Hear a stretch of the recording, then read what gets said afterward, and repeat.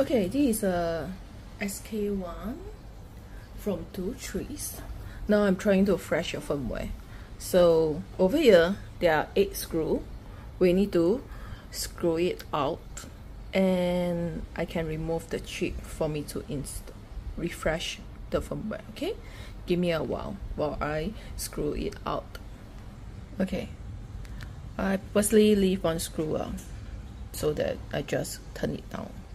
So over here, do you see this chip? We need to unscrew these 2 screws, then we can remove this chip for freshening the firmware. And one thing about Two Trees, it have give us a lot of tools inside the box. Every tool have its own purpose. So you can see this one. This one, with the yellow tips on, is on the purpose to remove this screw. Okay, so I shall remove now. So it's quite simple, just turn it. Be careful, the screw will drop. Okay, so I shall pause a while I unscrew it.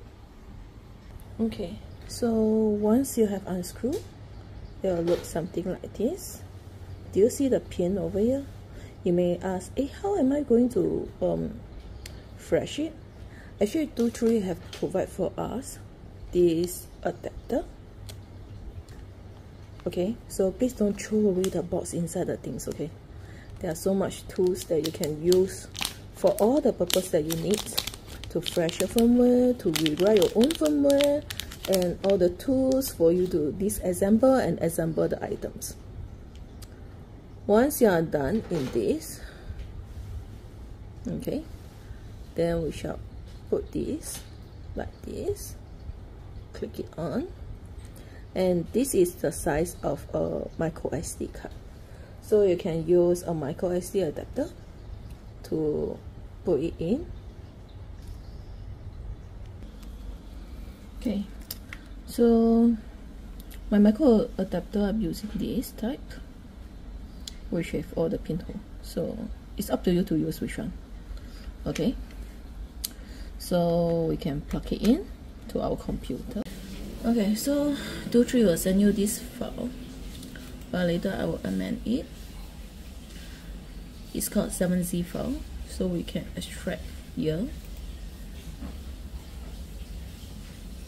Once you extract ready, you should have this .img file.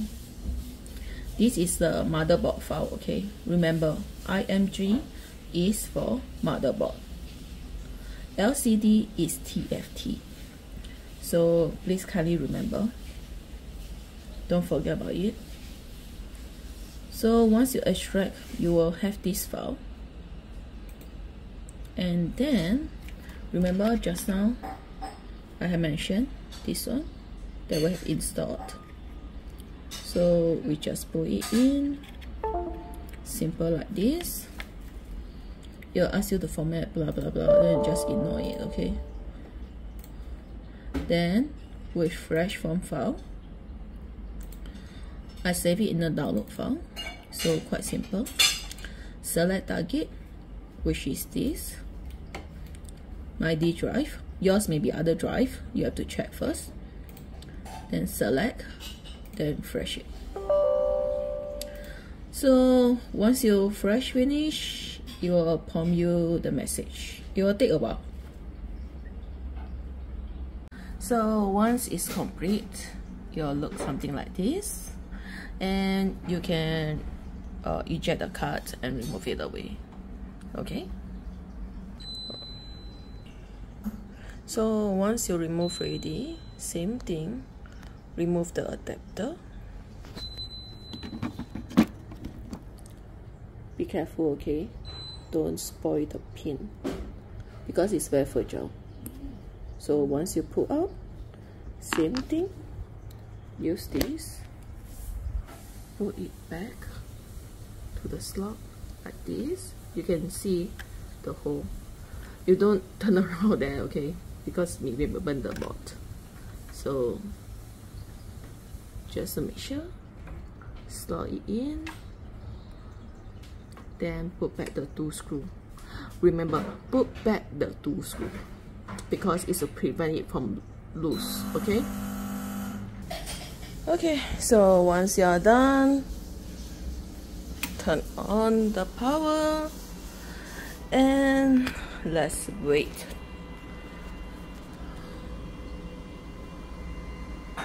Okay, there will be questions which ask about how we check about these machines, the firmware, is it the latest, and etc. So we can go here to this gear, touch it. Oh, sorry, I'm in Chinese mode right now. Let me select the English. Give me a while, let it load to the English versions. Okay, now we are in the English versions. So back to where we are. You saw the gear over here, click on it. If you want to change to the language, you can go here to this and you can select. So there are Chinese, English, Dutch, Spanish, French, Italian. So we can go down, do you see?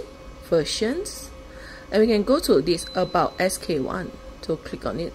So this side will show what is the versions of these machines and how much times it had been printed, because all of the Sk1, 2, 3 will do the testing. So they will also print it for some times to make sure the printer workable before it was sent out.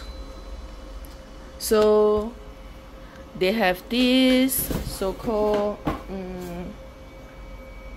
have undergo a 47 complete inspections before delivered to you. So they have done a lot of QC check and they have done a lot of amendments that which you can, you know, give it a try.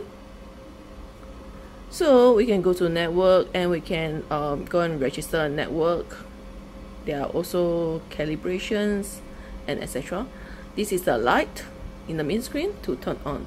So they have this light over here, a bar of light, a strip light, so you can, you know, see the whole place, and the temperature for the nozzle and for the heater bed and the fans. So this one is the first one is for the blower fans to blow the printed parts. The other two is the inside one, which is a motherboard. So the heatsink fan is auto on. So whenever you turn on the machine, it will auto on. So you can't control it, to be honest. So we can load, unload the filaments, the temperature, move out, and etc. Then we can select whether local or USB and find the file to print.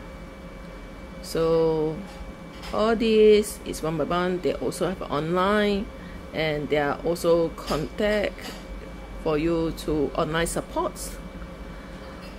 But please take notes, China holiday, they don't have any online support. So please make sure, check out before you get mad on yourself right now. So FAQ, you can check out over here. They have all this already. Thank you.